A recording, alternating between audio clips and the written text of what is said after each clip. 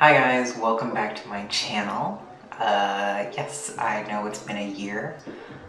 Long story short, right as the pandemic kind of begun and we were all getting into a lockdown here in the US, my camera broke. I had pretty grand plans for creating lots of inspiring, interesting content for everybody during lockdown, but it was within the first week it just crapped out on me and didn't have the money to get it fixed or get a new one until pretty recently, so here we are. And I just moved, so here's our new background for a little bit. So today's makeup look is inspired by this thing on my face.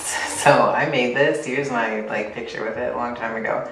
I made that probably 2019. Also am kind of inspired by Violet Chachki's Runway on Drag Race. I think that the category was leather and lace or something, and she has this beautiful dominatrix thing going on with bangs and a slick back ponytail, and it's just beautiful. So without further ado, let's get into it. So I already have a little makeup on from recording videos earlier today, so we're gonna go ahead and be lazy and just go right on top of it. The first thing I'm gonna do is take my NYX Jumbo pencil in Black Bean, and I'm going to run this through my eyebrows and create my new eyebrow shape. For something a little bushy and straight.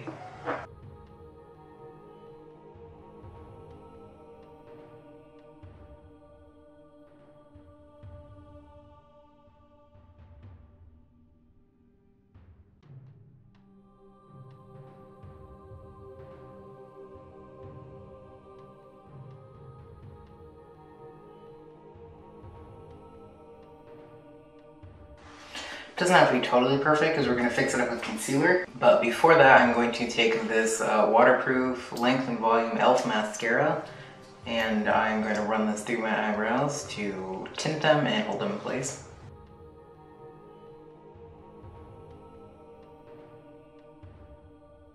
Next, I have this concealer brush, and then I have Graftobian Pro Paint Concealer. And I'm just going to mix together a couple of these colors. I love that I showed you it closed. It looks like that. This is very, very old. I've had it for a long time. And I just mixed the colors up here. God, it looks so gross. I'm so sorry. And then I'm going to carve out my eyebrow shape with this.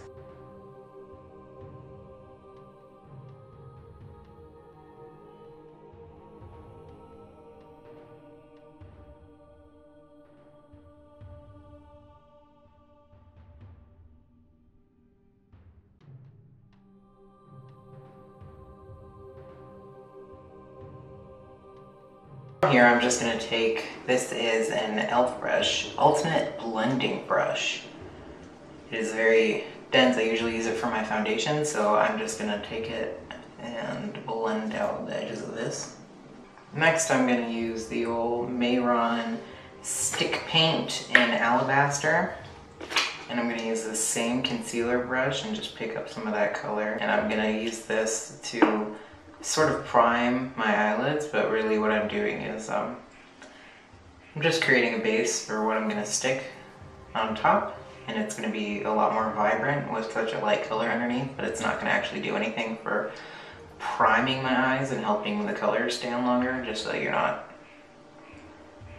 fooled into thinking that it will. Just doing these makeup looks at home with no intention of actually going anywhere, then I don't put on any sorts of primers or setting sprays or anything, but I definitely recommend them. And I use them when I go outside, but who am I fooling? It's January 2021. It's Sunday at 4 o'clock. I'm not going anywhere. Now I'm taking Taco by Sugarpill and another one of these unicorn brushes. This one's a little bit fluffier. And I'm going to apply that all over the white to set it in place and fill in some of those gaps.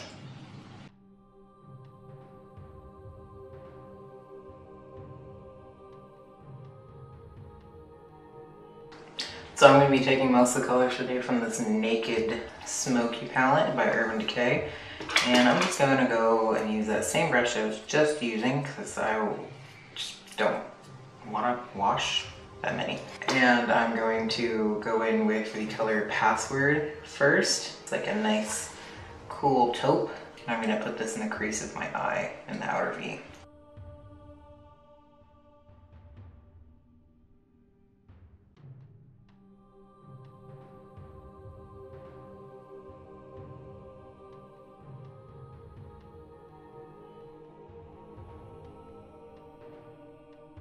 Alright, now I'm taking my favorite blendy brush from Wet n Wild, and I am taking the color 13 on the end here. Great view. And then I'm going to use that to blend out what I just did.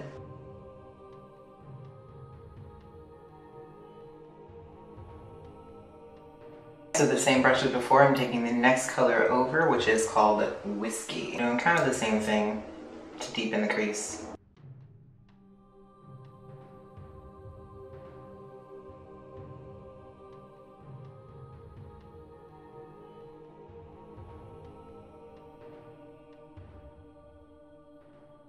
And lastly, I'm taking the color Smolder right there, straight onto the blending brush, and I'm going to put this in the corner.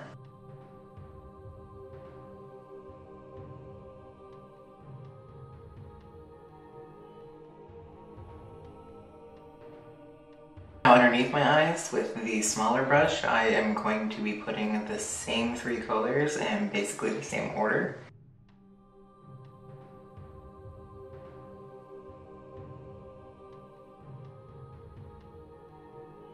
Okay, now I have that concealer brush from before, and it's still got a little bit of white on it. So I'm going to try my best to scrape that off of there. Then I'm going to use the color 13 again. I'm going to press that onto my lid, and since the product will be a little bit creamier, it should stick a little better and have a crispier line. Then set that and blend it a little like normal.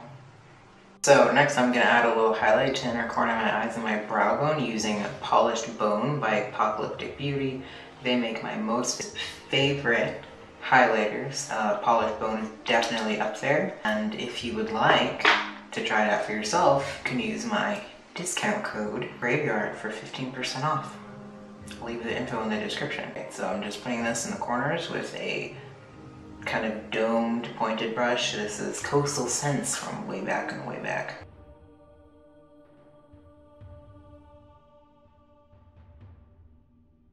I'm going to take my NYX Jumbo Eye Pencil in Milk and put this on my waterlines. Again, if this was something that you wanted to leave the house and expect to stay any amount of time, I would set this with white eyeshadow afterwards. So for my eyeliner, I'm going to use this Snazaroo Black Body Paint because it's easy. And usually when I have sort of thicker eyeliner, you know, this goes on way faster. Also, as I mentioned, not going anywhere. And if I was, I would use a nice liquid eyeliner. I have one from like Wet n Wild, one from e.l.f. that I really like, that are very long lasting to the point where it will be very difficult for me to remove it in like half an hour from now when I take all this off. Mix that with a little bit of water, get it on a very thin angled brush. This one is from e.l.f. I'm going to say a quick prayer and then line my eyes.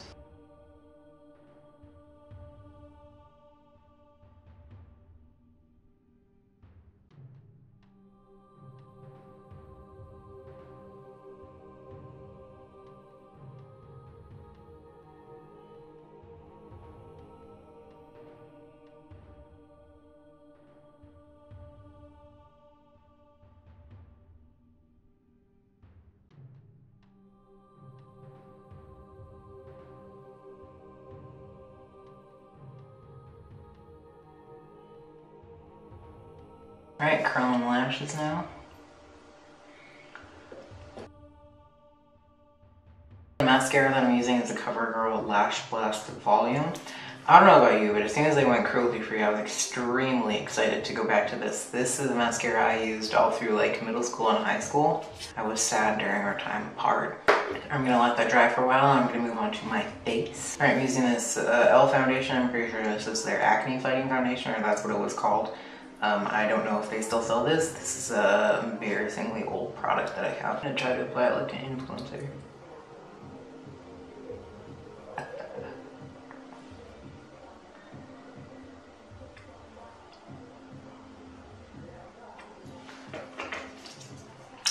Alright, and that same brush from before that I was telling you that I use for my foundation. Here we go.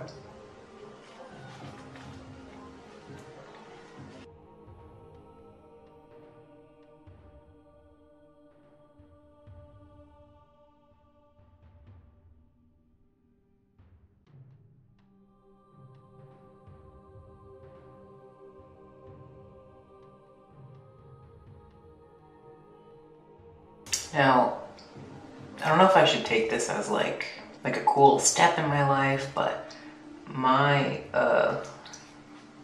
previously very sparse and light facial hair is finally at a level where I can't really get rid of it visually completely with just my electric razor, so I might have to actually start shaving with a razor again soon. I did it like twice when my hair first started coming in, and it gave me such bad like acne and growing hairs that I never did it again.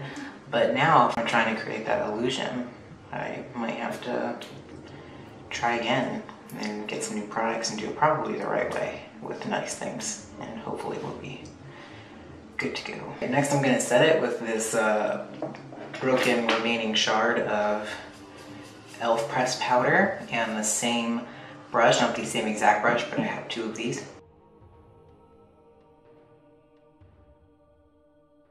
And then I like to take a little bit of the Stargazer white powder on the little puff that it comes with and just that under my eyes. Other places I like a little matte highlight, and then I take the same brush as before and blend that all out.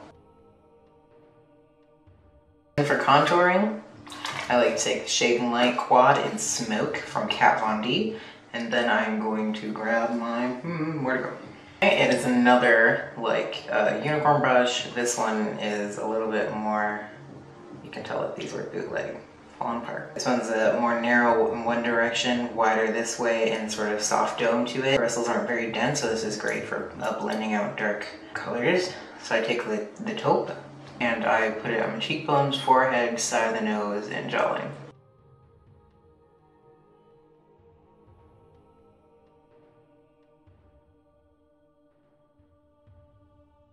And I'm going to go back in with Polished Bone and this Sonia Kashuk brush. I believe this is like an eyeshadow blendy brush, and I'm going to highlight my face.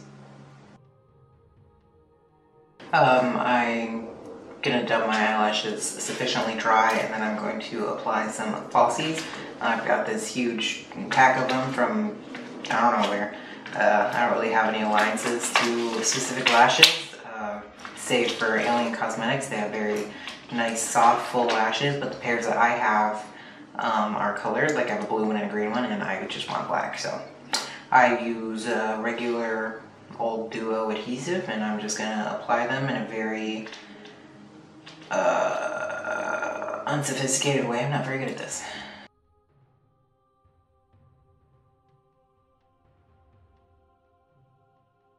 Now I just gotta do my lips. My choices are, you know, black, nude, and then this purpley Oh Put It On by NYX is one of my favorites. I might go with this actually.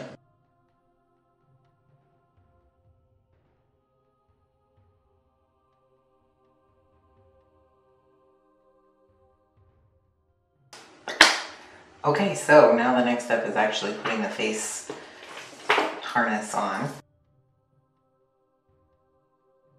So I'll try my best to link today's wig below, but I did not buy it on my own account, so I don't really have the receipt information. You know? Right on top of the harness, I realized that makes it look a little less realistic, but be okay. For this look, and because I said earlier that it was kind of inspired by Violet, I'm going to add some bangs. So I've got one of these clip-on bangs. They sell these like all over the place, and I'm sorry I don't remember where mine are from. The worst. Okay. All right, I'm gonna call it. This is the finished look. I really hope you guys enjoyed. I really miss making videos, and I hope you're excited to see new ones. And if you have any requests, please let me know. Please leave a like, a comment. Please subscribe if you haven't and you're interested in seeing more things like this. And yeah, I will see you guys next time. Bye.